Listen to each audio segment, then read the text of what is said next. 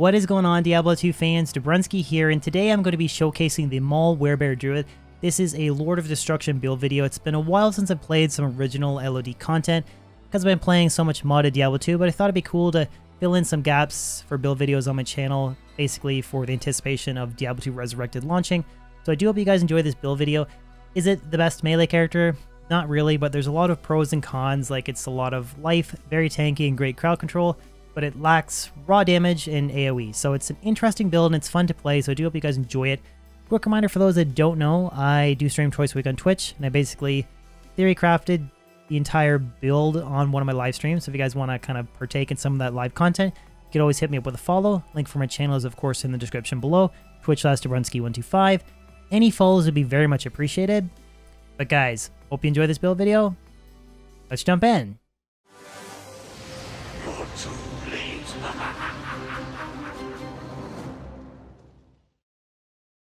So like I said at the intro, there's some definite pros and cons associated with the Maul Werebear. I just want to spend a little bit of time kind of diving into some more detail about those. And the first major pro is that the build is extremely tanky. You can easily get more than 6,000 or 7,000 life with a really good inventory, and then using Oak Sage as your summon spirit. And you also have summons that can absorb damage for you as well, like the Summon Grizzly. So it's just a very, very tanky character. The second major pro is that the build probably has, out of all the melee builds in Diablo 2, the single best crowd control, especially when you use a rune word like Doom for Holy Freeze and Freeze on Struck.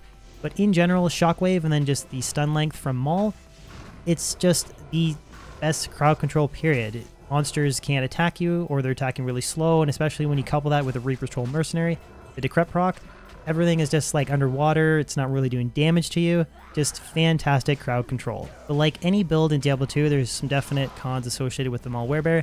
The first major one is that the build has 0 AoE. Now, to be fair, almost any melee build in Diablo 2 doesn't have AoE, with the exception of like the Whirlwind Barbarian, or Tesladin, I guess, with the Holy Shock Ore, or maybe a Kixen using Stormlash for static field proc. But in general, not many melee builds have AoE, and definitely the Maul Werebear fits into that. The second major con is that the build definitely lacks in terms of raw damage, even with some of the very best inventory like Shapeshifting plus Lifers, or Max Damage Attack Rating plus Life GCs, Breath of the Dying, that kind of thing. You're still going to have less raw damage than, again, a Tesladin or a Zealer, because a lot of the class mechanics restrict you from using some of the meta weapons like Grief. Will not necessarily restrict you, they're just not really the best in-slot choice. And then the third major con is that you cannot reposition your mercenary in shapeshifting form, so you're often kind of stuck using rune words like Pride. They might be better than using Reaper's Toll, because if you're running around in Chaos Sanctuary, the mercenary is likely miles behind you and you're not even benefiting from a Reaper's Toll Decrep proc. It's just one of kind of the downsides. You cannot reposition your mercenary at all, or your summons for that matter, so that's definitely another major con for the Maul Werebear. So first thing we'll take a look at is the attributes. Now, I did sort of tweak the setup. It isn't max Vita. You don't really need like 6,000 life. That's a little bit overkill for PvM. So I have enough points into Vitality to have just over 4,000 life when I'm in shapeshifting form and have my CTA buff. So you can see 4,323 life. I have nothing into energy. Dexterity didn't put anything into. My attack rating is a little bit low. I mean, it's only 5,000 here. It does go up when I activate Maul, when it gets to its higher kind of build up, charge up, but it is a little bit low, so I do use Demon Limb for a little bit of a pre-buff. Again, you could put some extra points into Dexterity if you wanted to. I chose to put some more points into Strength for more damage. You can see that I have 3,668 to 10,000k. Again, that's before Maul is fully charged up. At its strongest, I have 15k Maul damage. So again, single target, one swipe. It does have stun for 15k max damage, but you can see how that is less damage than like spinning around dual grief for the Whirlwind Barbarian, or, you know, single striking 5 hits really quickly with the Zealer or Paladin. It's just definitely a little bit low in terms of raw damage, but for my res spread, I have capped fire, 50 cold, 80 lightning, and 37 poison. So the poison is a little bit low. That does cause some issues doing wave 2 of Baal if I do get poisoned. You can just go back to town and heal up talking to an NPC. It's not a huge deal. Cold isn't that big a problem either, because I do have a lot of cold absorb from Ravenfrost. But yeah, that's basically a simple breakdown of the attributes. Now for the skill tree, things get a little bit interesting because you have a lot of leftover points once you've maxed out Werebear, Lycanthropy, and Maul, you can go a lot of extra points into Shockwave, more points into Summons. You could have 2 different spirits depending on playstyle if you're online. So it's a very interesting way to kind of tailor your build because you have a lot of leftover points. But for Elemental, nothing invested. Summoning, again, trying to be a little bit different. I have 1 hard point into Raven, 1 into Oak Sage, 1 into Summon Spirit Wolf. Then I completely maxed out Heart of the Wolverine. And then I have 1 hard point into Summon Grizzly, and then I completely maxed out Summon Dire Wolf. This might seem really weird, but Dire Wolf grants a life bonus to Summon Grizzly. So this Grizzly has 5,200 life before CTA buffs, so he almost never dies. I mean, he does occasionally, but it's just a way to get a little bit more extra tankiness out of one of the best single meat shield summons in the game. So I went that route. Again, you could invest your points differently. You could put 20 points into Oak Sage. If you're playing on Battle.net with different party members, you could toggle back and forth. Like if you're playing with another Druid, you could use Heart of Wolverine or vice versa. But again, this is just how I kind of broke down my skill points. And then for shapeshifting, 1 hard point into Werewolf, and then a completely max Lycanthropy. Lycanthropy is just more life and more duration in shapeshifting form, so you definitely want to max this out. Then a completely maxed Werebear for more damage and defense. Completely maxed Maul because of every successive hit increases the damage. So again, when I was going over the attributes, and I said it was only 10k max damage Maul, as you successfully charge up Maul, the damage increase goes from 20% all the way up to 420%. So it's definitely important to sink as many points as you can into that to boost that charge up. And then for Shockwave, 1 hard point is almost 12-second stun length duration, so it's really good. You could put 20 hard points if you wanted to have like a 20-second duration. Again, that total duration is a little bit lower. It's, I believe, 25% in hell difficulty that length gets reduced to, but you could put more points into Shockwave if you wanted more damage. You could go Hunger, although it's bugged. Every other hit basically misses, so I wouldn't use Hunger, but again, definitely different ways you can tailor your setup, but that's how I chose to invest my skill points for this setup. Now, the gear is very cool because there's a lot of different sort of stuff you can use to optimize it. Different weapon choices, again, using Demon Limb if you want to get a little bit more attack rating, more Crushing Blow for boss killing at the end during some Baal running. I'll show you guys some different weapon swaps, but the main weapon that I found to be kind of the best, in my opinion, is just this Breath of the Dying and a Great Poleaxe. Lots of increased attack speed because only weapon IS determines your breakpoints. More or less, there's some exceptions, but that's just an easy rule to follow. But this is just a great weapon. Lots of ED, dual leech, attack rating and damage to the undead, your attributes, 30 tall attributes, the Poison Nova School for style points. Just a lot of raw hitting damage. Some of the other weapons that I have used, Doom is a really cool choice. This is a super expensive weapon, but it does have a lot of cool attributes to it, like all skills, 45 increased attack speed, the Holy Freeze aura, definitely a cool weapon choice. And then there is also Ribcracker. This is a really cool one to use if you want to kind of stack a little bit more Crushing Blow to get a quicker Baal kill. Again, you don't really want to have multiple of these because you can't switch between all of them. I'm just showing you some of the different weapons you can use. But for the rest of the setup, I have Jalal's with an Umrune just to help cap my res out. This is a great helmet. G-Face is good for more Deadly Strike if you're okay with losing 4 to shapeshifting skills, faster hit recovery, bonus to attack rating, strength, energy, bunch of res. I prefer to use Jalal's over that extra 15% Deadly Strike. Again, that's just me. For the amulet, I have High Lords, the best melee amulet. Your $1 skills and Deadly Strike based on character level. Boots are Gore Riders for, again, more Crushing Blow and Deadly Strike. And Ravenfrost for Cannot Be Frozen. String of Ears for DR and Life Stolen per hit. Fortitude for more damage. And then I have a Dual Leech, 9 Strength Quad Res Ring. And then, of course, I have Laying a Hand's Gloves just for the increased attack speed, which is useless, but the 350% damage to demons and 50% fire res, just solid, probably the best melee gloves you can use. So on the offhand, I have CTA. This is a 5-6-4 CTA with a Spirit just to boost the battle orders. And then for my inventory, I have a Torch, 15-15 Druid Torch, 19-17 Anti-Charm, different assorted shapeshifting plus life skillers, a faster run walk, and a couple plain ones. Now, you could use max damage AR plus life GCs.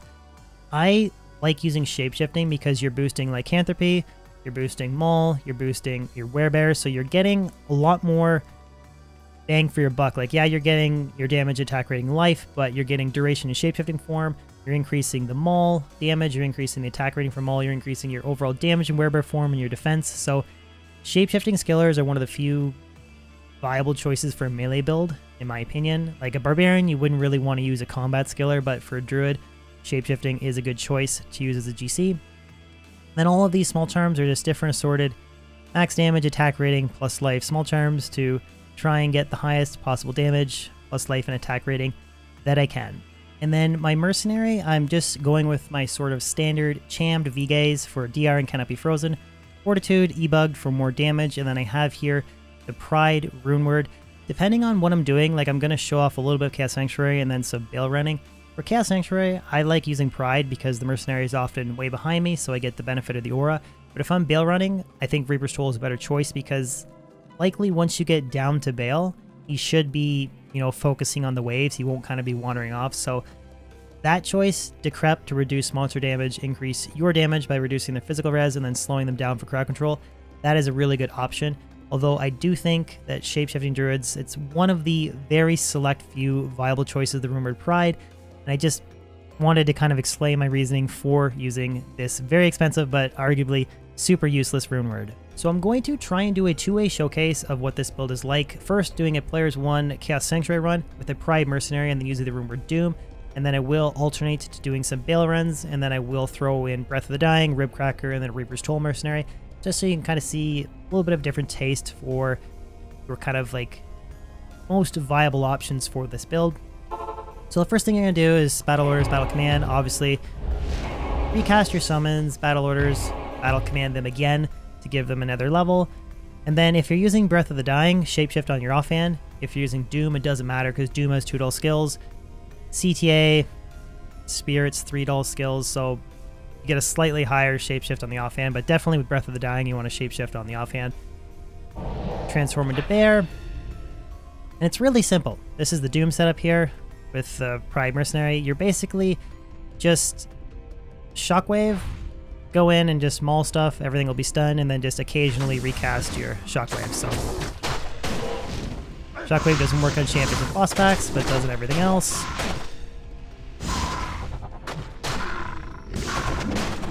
You just send that Shockwave in, everything can't move.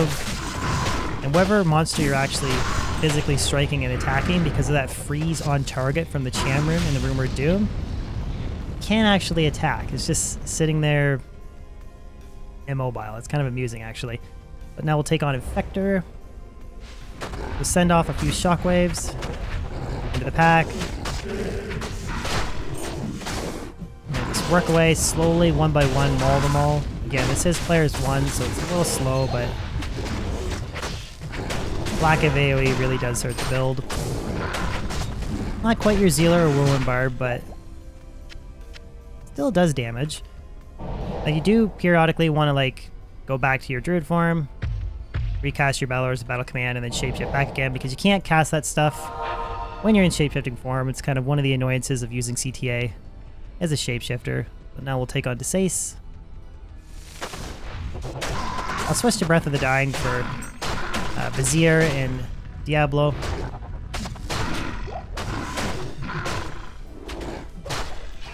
I might kind of do, if I can get a single monster here, I might switch to a regular attack just to show you guys what the freeze on target is like.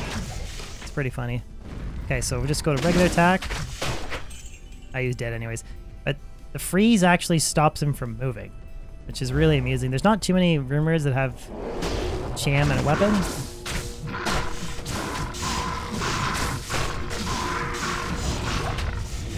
Dead. I'll switch to Breath of the Dying. The damage difference, so it's 1300 to 16k with Doom, and then you switch to Breath of the Dying, 22k. So it is a pretty big, substantial increase in damage. Of course, at the expense of the crowd control from Doom. Now, Doom is not the best rumored, but just wanted to try something different in this video. That is quite a bit of damage. 22k when you're fully charged up. Yeah, Decrep is super killer for any melee build.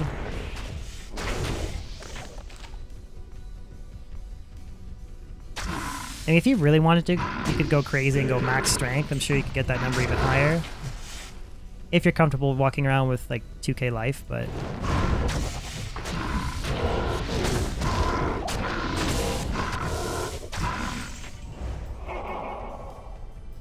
Final boss, Vizier.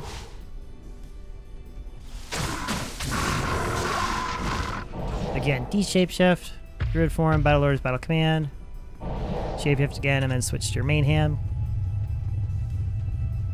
Not even death. Shockwave doesn't do anything against Diablo, so you just kind of maul, hit him.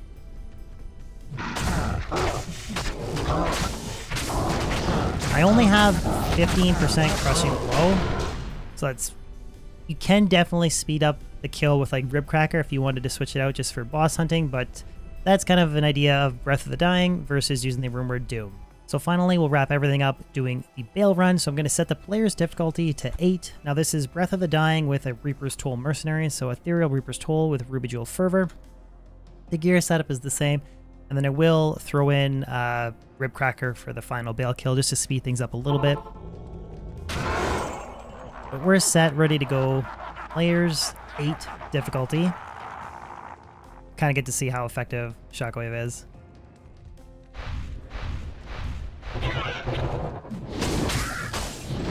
Stun the little wave. Arc procs to prep. The only thing that's pretty brutal is you getting decrept yourself. So usually the first, like that was players 8, not the fastest, but what I like to do is wave 4 and 5, I'll pull them down so that I don't get cursed, because I get slowed down by half, my damage gets decreased by half. Like Baal's decrep is super crippling to any melee build, so. But again, this is players 8. And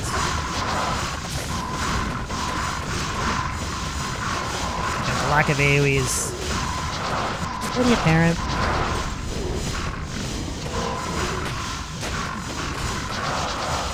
I'm gonna go down to players 3 for the final wave, just because it's very slow.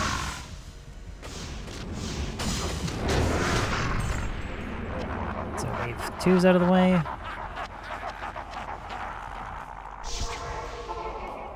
And that poison's pretty rough, because I don't have capped poison res.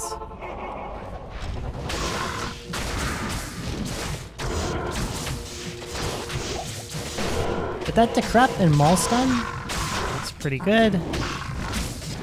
Correct control, something's mana burning me. Can't wait for that to be fixed in Diablo 2 Resurrected.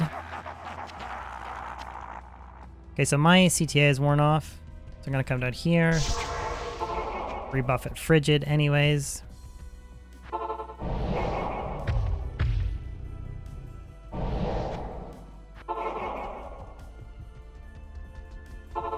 Now without having myself decrept, you'll see that this wave kill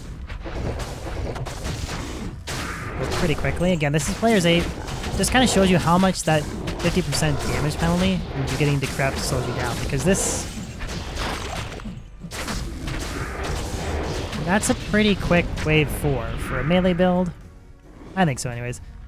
Okay, one guy left. We'll do the same idea, but we're gonna go down to players 3 just because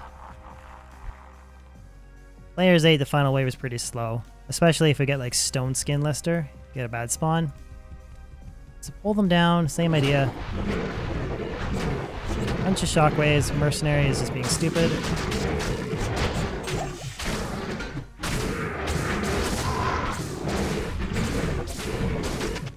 It's really cool how with Maul and Shockwave I can completely immobilize the wave.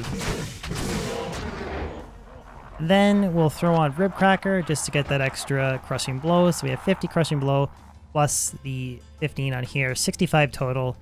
Just makes the Baal kill a little bit quicker. And this is players 3 Baal. I will miss quite a few hits because I don't have the best attack rating, but definitely want to try and stack that crushing blow as much as you can. And then if the Mercenary can get a hit off, combination of full damage from me attacking and decrep will stop Baal from teleporting. That's if my Merc can get a hit off.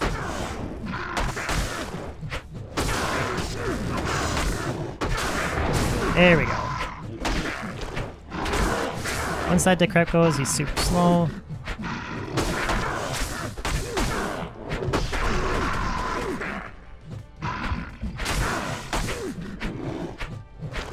Materials mine for a build video. And I do miss a lot the Demon Limb enchant buff procs, which I actually didn't showcase, I should have. That will help give you a little bit more attack rating. You could put more points into dexterity, but I think I only have like a 60% chance to hit Baal, so it's a little, things are a little rough.